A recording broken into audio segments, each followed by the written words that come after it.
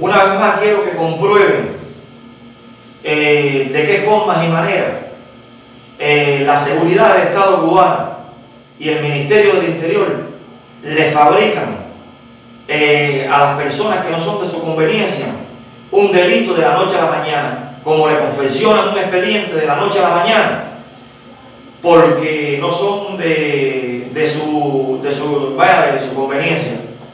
¿Me entienden? Porque le dicen las verdades y estas las sacan a Cuba y el mundo. Y es el caso mío en el orden personal de José Aguilar González, que fui detenido por la seguridad del Estado cubano.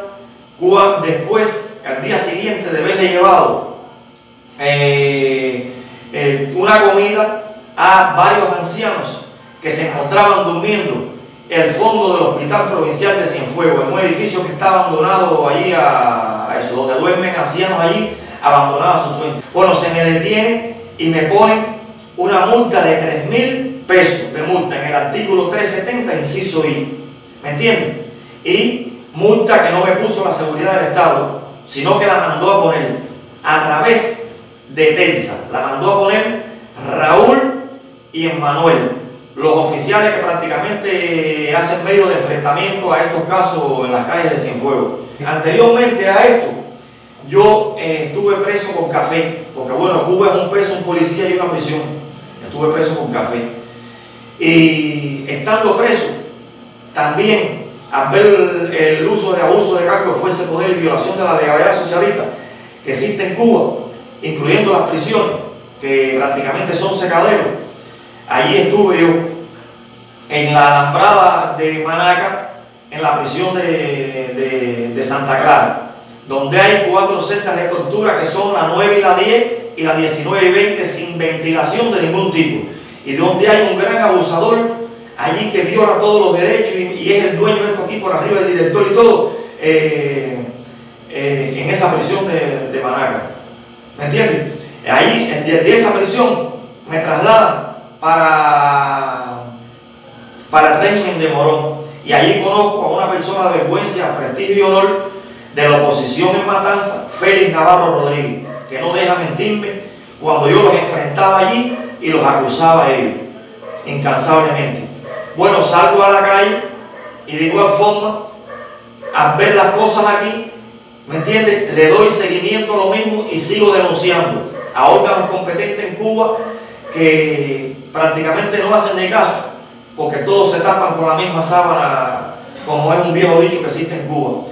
Y es el caso de Raudel Montes de Oca, que le di seguimiento y se dedicaba a las prostitutas, a las mujeres luchadoras, no vamos a decirle prostitutas, porque Cuba, como repito, todo es un peso, un policía y una prisión.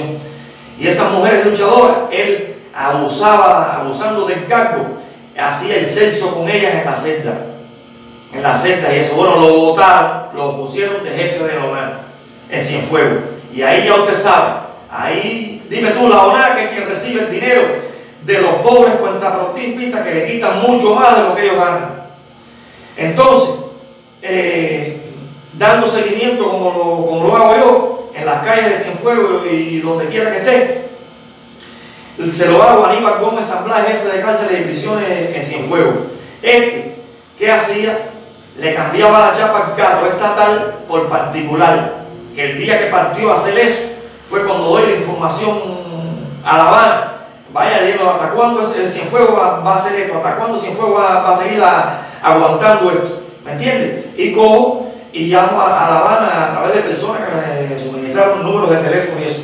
Precisamente de los mismos de ellos que me facilitaron números de teléfono.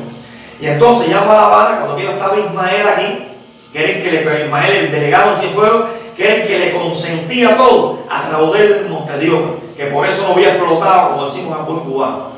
Y entonces cogen a Aníbal con la chapa cambiada del carro, el jirón cargado de muchachitas hasta menores de edad. ¿Me entienden? Lo botan del Ministerio del Interior, le quitan los grados de teniente coronel. ¿Y dónde está Aníbal Gómez Zamblá ahora? Jefe de transporte en Cumanayagua, en una camioneta. ¿Me entienden? En una camioneta.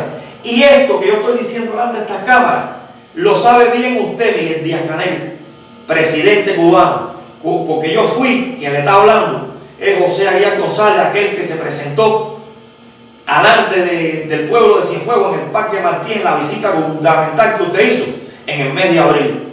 Bueno, lo que usted no sabe es que después que usted se fue de allí, la seguridad del Estado cubano allí me detuvo, me ultrajo, me metieron por una oficina, y supongo que esto en varias provincias que usted se dirige al pueblo lo haya hecho la seguridad del Estado también. ¿Me entiende? Tiene que haberlo hecho igual. ¿Me entiende? Entonces, por estas mismas razones se me fabrica un delito, porque ya yo no convengo en las calles, porque la verdad en Cuba no se admite.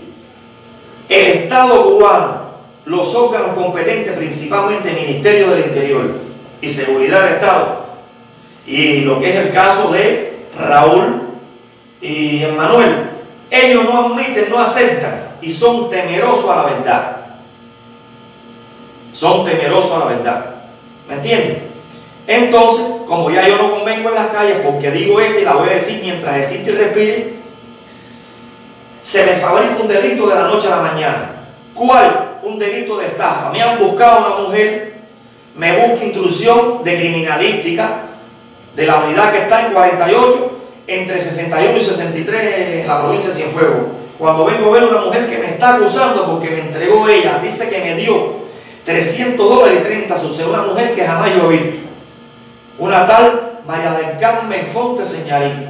Dígame usted, ¿quién le entrega a nadie en el mundo 300 CUC, no, 50 pesos, un peso, si tú no conoces a nadie, a fin de qué, a cambio de qué?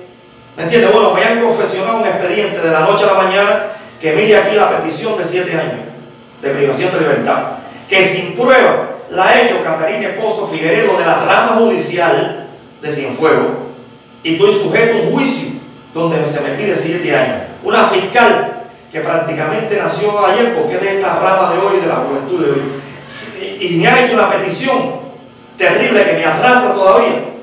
El café, el quintal de café que me cogieron en la guagua mía, porque soy chofer de guagua, por lo que caí preso, que me metieron 3 años por un quintal de café, todavía me arrastra este quintal de café aquí, y me ha hecho una petición terrible aquí, 7 años, porque una mujer que yo no conozco dice que eso. Pero fíjense, si aquí todo el mundo está comprometido, todo el mundo se tapa con la misma sábana, que esta es discípula de un tal sobrino de apellido, juez del Tribunal Municipal, Ana María, jueza de ese tribunal.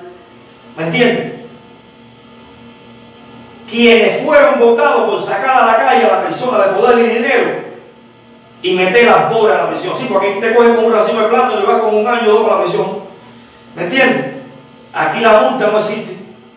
¿Me entienden? Y ya con el antecedente este que yo tengo de un quintal de café que lo compré para poder comer, porque con el sueldo no vivo ni vive nadie, me están pidiendo 7 años, que esto va a ser fotocopiado. Ahora, como yo, ¿me entiendes? Que yo estafé a una mujer y que me dio 3, cuando yo tengo una cuenta bancaria, yo vendí una casa, porque soy único hijo, vendí una casa y 50.000 pesos, que aquí va a salir junto a esta petición la suma que tengo de dinero en el banco. ¿Me entiendes? Entonces, mira lo que me han fabricado de la noche a la mañana, porque son artistas de la noche a la mañana. Y esa mujer que han traído aquí, les voy a decir quién es más o menos, porque he tenido todo el tiempo del mundo, en el tiempo que llevo en la calle, para poder saber quién es, porque estoy desesperado. Una cosa que es una injusticia. Y eso que dice Rubén Remigio Ferro, que la justicia es transparente. Bueno, ¿por qué no visita Cienfuegos, que tiene 2 jueces votados aquí? Un tal sobrino, María del Carmen y Ana María. Bueno, y entonces, estas son las cosas que suceden en Cuba.